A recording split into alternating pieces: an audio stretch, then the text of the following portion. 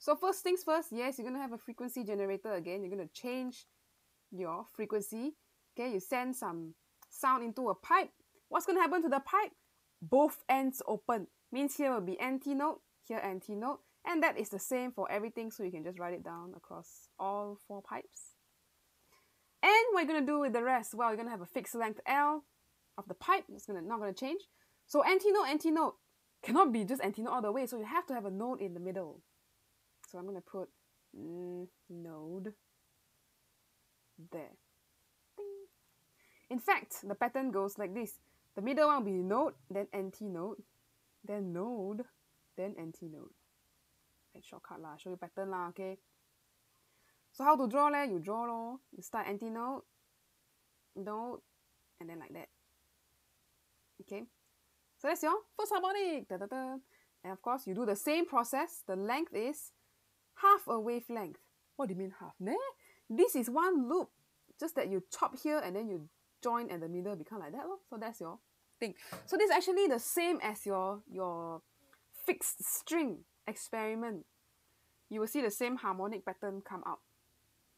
Okay, so this one is, so therefore lambda is 2L, and then you can keep going. So let's do a few, then I'll skip to the rest. Okay, so here A, so must have NT note in between, so we put NT note in between. Like that. Okay, can lah, something like that. Yeah, that's fine, that's fine. Okay, so something like this, that, and like that. And of course, NT note. Same principle still apply. You are squeezing in half a wavelength, which is one loop. So now you have 2 loops inside here, which means your length now is 2 lambda over 2. Which means your lambda 1 is just L. Okay, so you fit a full wavelength inside here already by the time you come to here. Same thing you do with the frequency. First frequency, you call it fundamental frequency lah. And the first one is F1 can be 2 times of F0, and so on and so forth. So I'm just going to skip through a few and draw everything for you. Whoosh. There. Okay. So, if you continue to write your L, this one will be 3 lambda 2 over 2. Okay, and the last one, L will be 4 lambda 3 over 2. How do I get all these values from? Nah. I take the original, okay, and then I do my magic. This one, got what's the factor? Divide by 2.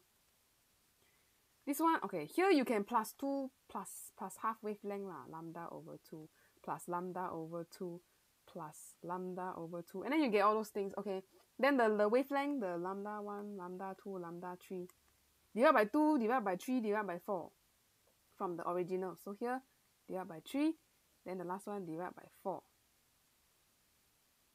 Okay, so what you get for the last 2, there will be 2 over 3 and 2 over 4, I guess. You can just write 1 over 2 lah. I write 2 over 4 lah, 2 over 4L.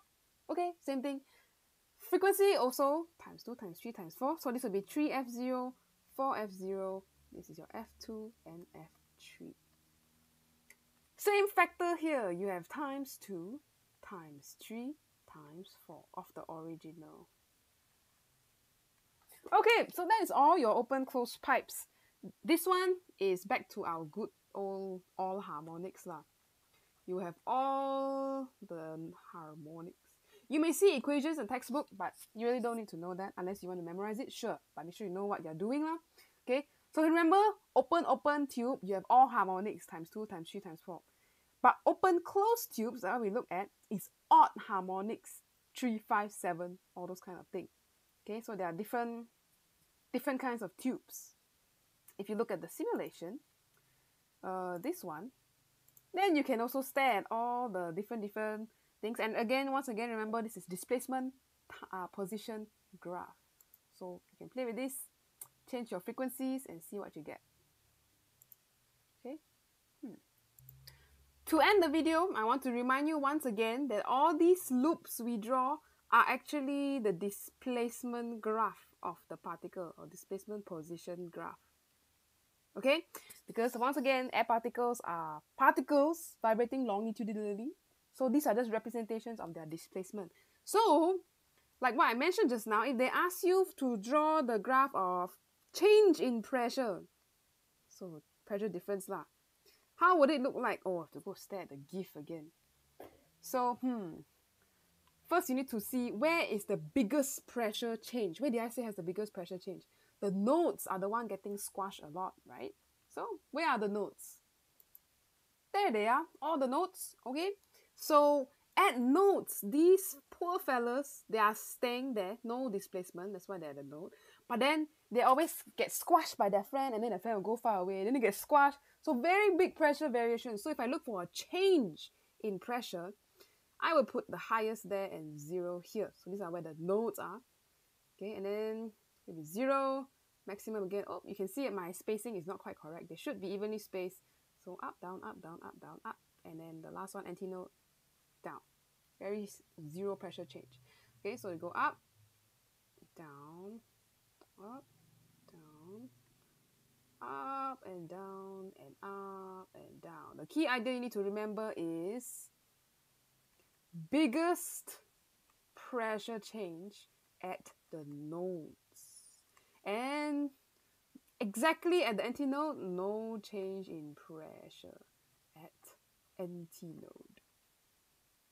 Okay, this is the only thing you need to know because sometimes they will ask you in past years.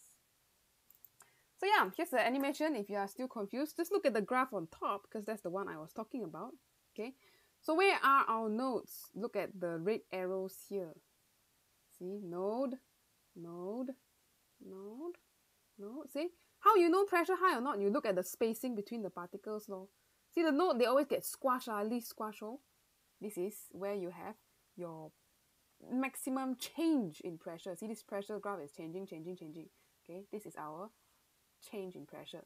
Antinodes, if you pay attention to the particles at the antinodes, their spacing is pretty similar. They're like roughly about that width, and they just move around. They don't get squashed, but they do squash other people, okay? So that's what I mean by high pressure change at antinodes. This is what we're talking about. And of course, displacement graph up down at the bottom is what we usually draw at our what we call our standing wave pattern lah. Okay, so you can draw your thing like that, like that, like that.